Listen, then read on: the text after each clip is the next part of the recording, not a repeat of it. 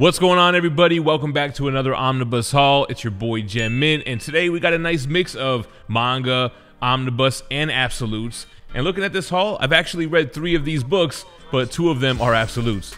Before we jump into it, I gotta give a huge shout out to organicpricebooks.com. That's where I get all my collected editions. They have competitive prices with great packaging, plus they take pre-orders. Use code GemMint every time and it'll save yourself an extra $2. With that being said, hit that like, make sure you're subscribed, and let's jump into this haul. First, let's start off with the manga. We've got Fist of the North Star, Volume 9. It looks like I'm behind on Volume 8, but let's take a quick look at it anyway.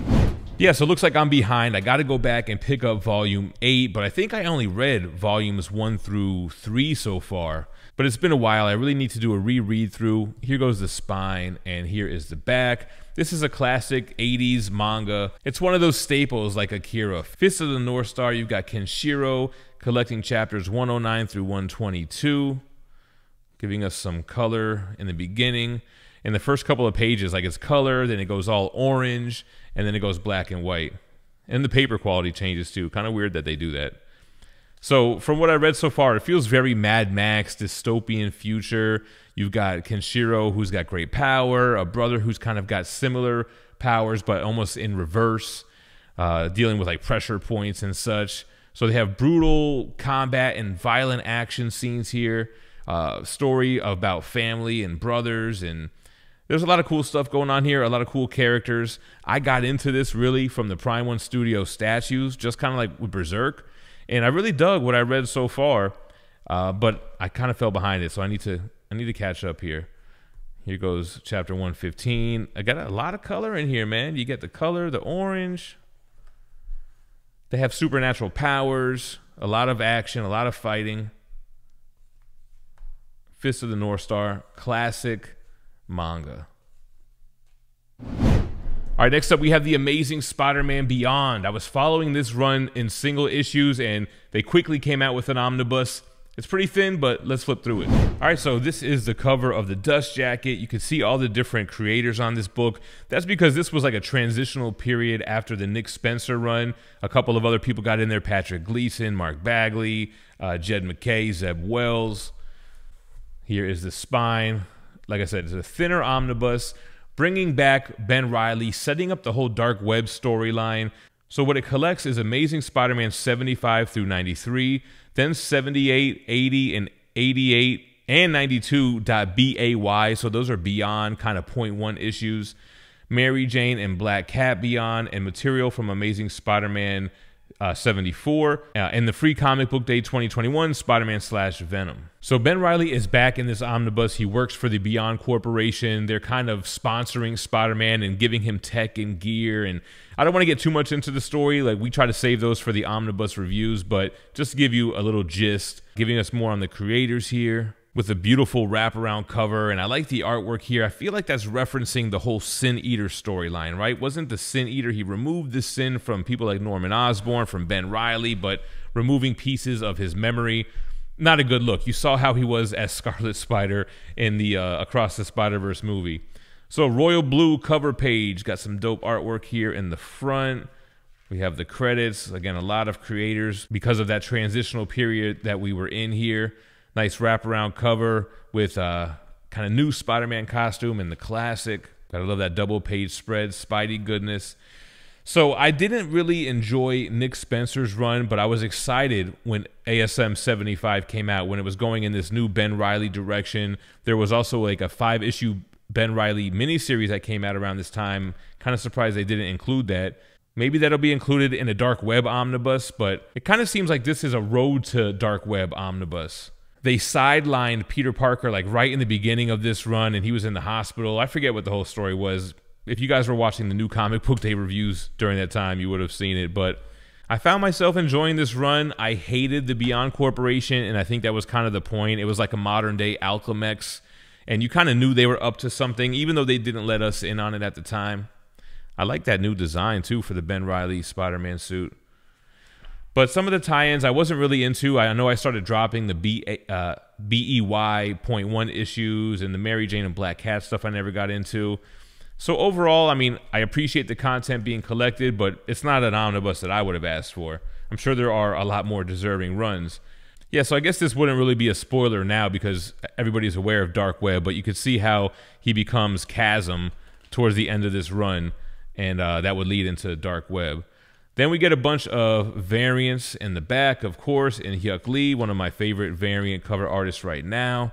You got Scotty Young. There was Scarlet Spider, Ron Lim variant. The Joe Jusko 1992 Marvel Masterpieces. They re-released those as variants. There goes another one, Sandman. Got a Liefeld Deadpool one. I forgot about that costume change on this run. There goes the Miles tie-in. Modern Omnibus, you're going to get a lot of variants in the back, which is cool, man. You get all the artwork. You don't have to track down the individuals. Patrick Gleason riding high off that Spider-Man web theme.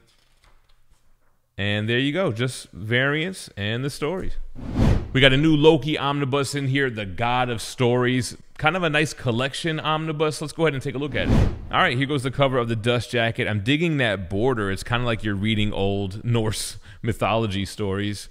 Here we have the spine, then going on to the back, telling us about the book, giving us each of the covers, collecting Loki 1 through 4 from that 2004 volume, 1 through 4 from the 2010 volume, Loki, Agent of Asgard 1 through 17. You get Original Sin 5.1 through 5.5, Vote Loki 1 through 4, where he's trying to become the president, Loki 1 through 5 from the 2019 series, Avengers Loki Unleashed, and material from All New Marvel Now, .1, and War of the Realms Omega for $125. The God of Mischief lies in story. So, breaking down what's going on in this volume, letting us know about the creators, Jason Aaron, you got Al Ewing, Assad Ribic.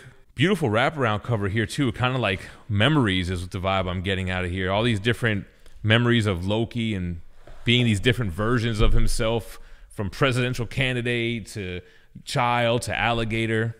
Of course, you got that jungle green cover page, God of Story. So I like the graphic design that they put into this omnibus too, man. That's kind of cool when they give it those themes, right?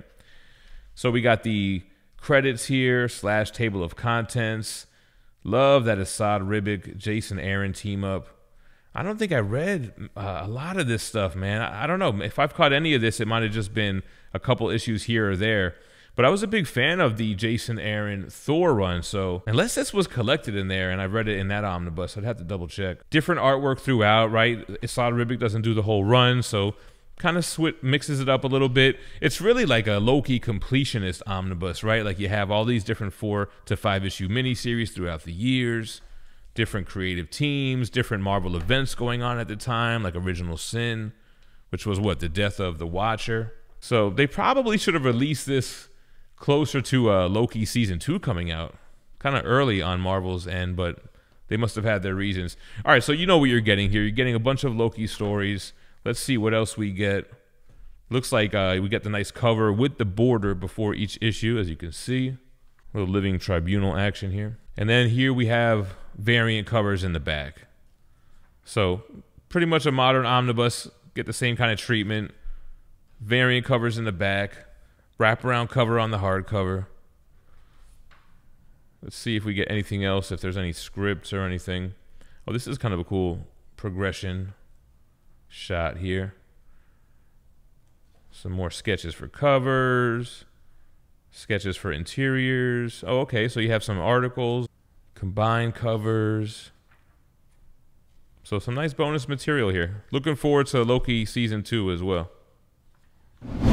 All right, now we got the all-new Wolverine featuring Laura Kinney, but now we have the X-23 omnibus. Now this isn't her origin omnibus. It follows series from 2005 moving forward.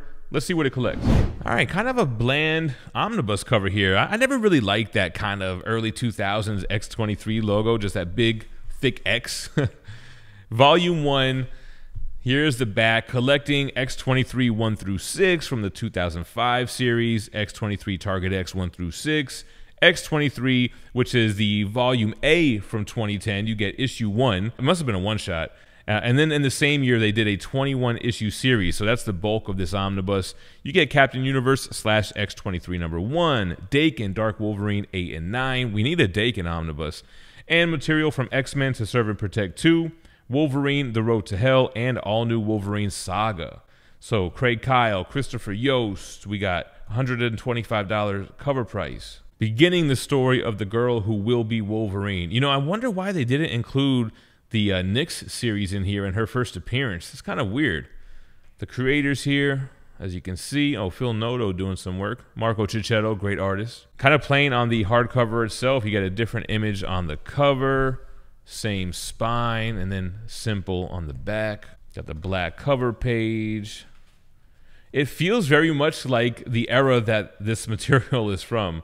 Credit page, gives you virgin covers jumping into the issues, which is cool. And I don't think I've read any of this material. I like this artwork, though. This seems very like Jim Lee-ish. What is that, Philip Tan covers? Yeah, great artwork. Brutal here. Little Laura Kinney popping claws and taking names. Here goes issue 4. Nice. I guess it's got Philip Tan covers in the beginning of this series here. This, I have no idea. I have not read any of this material. Flipping through it looks pretty cool, though. I guess drop me a comment, man. If you guys are up on this, is it worth the read? I picked it up just because I figured, you know what? X-23, it's an X-Men omnibus. I've got the all-new Wolverine Omni. But the artwork, this actually looks pretty good. No wonder they made an omnibus for it, right? So X-23 Omni, we know what it collects. Now we get an idea of what it looks like on the inside. Let's see what kind of bonuses we get here. You guessed it, guys. Variant covers. Like the X-Force look. Got a Djevik variant. That's cool. So introduction by Craig Kyle. We've got some sketches. We've got some, looks like articles. Giving a quick biography on Laura Kinney. Hey, and we might see her show up in Deadpool 3. You never know. All right, the last omnibus, man. Volume 5 for Uncanny X-Men. Unfortunately, it doesn't have the matching spines, but we all knew that was coming. Either way, cool omnibus. Let's jump into it. All right, so I went with the X-Men 205 cover here. You got that classic Wolverine cover for the Marvel 25th anniversary. Here goes the spine. Yes, I know all about it. But Chris Claremont, John Romita Jr., got Cockrum, Nocenti, and Art Adams. Still have those nice big covers on the back. Actually, probably the biggest like thumbnail shot of all the covers and what it collects here. $125 cover price, collecting Uncanny X-Men 194 through 209, Annuals 9 and 10, New Mutants Special Edition 1 and Annual 2, which is the first U.S. appearance of Psylocke. Nightcrawler's miniseries, the Longshot miniseries, which you get Longshot, you get Mojo, the Mojoverse, Spiral, and Marvel Fanfare 33. War in Asgard and A Phoenix Reborn. So letting us know where we're at with the 5th volume of Uncanny X-Men, a biography on all the creators. Older material, so they give it the simple hardcover treatment, same spine, X logo on the back, opening up to some black cover pages. Old school graphic design for this omnibus as well, matching the older volumes, unlike the spine. But very cool to see like the white background version of this X-Men cover. Table of contents, the new team, love that. Chris Claremont introduction starts with issue 194 of Uncanny X-Men. So this one I've read issues here and there. I've definitely read the Longshot miniseries and various X-Men issues. Art Adams killed the artwork on this one. Dang. Here we go, X-Men 200. I believe this was another dust jacket cover they had for this one, right? With Magneto. So this is what, where Magneto is the headmaster for the Xavier School for Gifted Mutants. Got Rachel, so she was like the second Phoenix, right? I remember that. Here goes the cover for the dust jacket we have. This looks like it's got to be Barry Windsor Smith stuff, right? Winter in New York vibes. Brutal fight between Wolverine and Lady Deathstrike. Goes the Nightcrawler stuff. Yeah, so very cool to not only, you know, continue completing this run in collected formats, but also giving us the tie-ins that were going on at the same time as well. Like I was mentioning, the Mojoverse. All right, here goes the bonus material. Wow. Dave Sims, Cyclops. That looks great. Bob Larkin, Rick Leonardi for Phoenix Classic. Rick Leonardi needs more love, man. All right, so we have some pencils for the interiors. We get a lot of bonus material in this one. Look at this. You get cover sketches, and he goes inks now. He goes to the long shot original artwork, covers and such, interiors, house ads for Nightcrawler, Marvel Age stuff. Sometimes they give you like trade paperback covers. So here's one by Art Adams. Here goes another trade paperback cover by Alan Davis. Get a couple of introductions and afterwards. X-Men Classic covers, so reprinting issues from this omnibus with updated covers, recolorings and such. And there goes that same Wolverine image from before. All right, on to the Absolutes, and I will do a comparison on this one with the Absolute Metal. Here's Dark Knight's Death Metal, and it has a darker metal sleeve. Let's take a look at what's inside. All right, so I wanted to show these guys together because I like how they made them match, this being Dark Knight's Metal, and then the new one, Dark Knight's Death Metal. This one had more of a silver, clean, metal grate type of design. This one's got like this weathered black looking metal, which is pretty cool. Here we have the spines for the slip cases, so they look similar as well. Then just to compare the dust jackets, metal, death metal, same kind of silver backgrounds. Here goes the spines on the dust jackets, and then the virgin covers on the back. And then we have the interior of the dust jacket for Dark Knight's Death Metal, biography on Scott Snyder and Greg Capullo, of course. And then we have the hardcover itself. You've got the sketch image on that type of silver background, spine, same image on the back. All right, so let's jump into it. Opening up, we've got that metal grate design for the cover page. Got Dark Knight's Death Metal. Here's the credits. All right, so collecting Dark Knight's Death Metal issues 1 through 7. We have an introduction by Scott Snyder himself. And then when we jump into issue 1, it starts off with the virgin cover. So this is a recent story. I read it in single issues as it was coming out, a follow-up to Metal, obviously. And this one just gets crazy. It takes the Trinity, puts them into this impossible situation which they need to overcome, leading to kind of a rebirth of the DC universe. Great artwork here. Greg Capullo, one of the earliest artists that I got into. I actually used to think a lot of Spawn stuff was McFarlane. That was actually Greg Capullo. I think I should just do a reread of this and do a review just like I did with Dark Knight's Metal. It's been a while since I've tackled it, a couple years, so would like to jump back into it. With the Absolute Edition, you're getting oversized artwork. It's the most prestige format that you can get, so you can see we're getting beautiful artwork here. Of course, like most Absolute Editions, we have the ribbon here that you can use as the bookmark. Of course, we have a lot of variant covers in the back, some beautiful artwork doing Justice League Rockstar style. Awesome to get this in this oversized format. So you get a ton of variant covers, as you can see. Got some Art Germ pinups here. Francisco Mattina does great stuff. Lucio Perillo as well. So we also get some sketch character designs in the back. Here goes the panel for page 1. Yeah, Capullo pencils, man. Awesome. Now, in the back of this Absolute, it also gives us this huge map. So just to give you an idea of how huge this map is, here goes the Absolute right here. So the land of the Batman Who Laughs.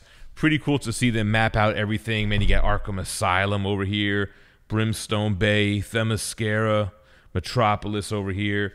If you guys are into exclusive variant comic books, you got to check out THATSPIDERMANBOOTH.com. They have a monthly subscription box that gives you 5 comics each month, $100 worth of retail value for just 50 bucks. But in addition, you also get a variant that's exclusive to this box. And for July, we have an Essentia issue 18, an Alex Regal Akira homage, limited to just 600 copies.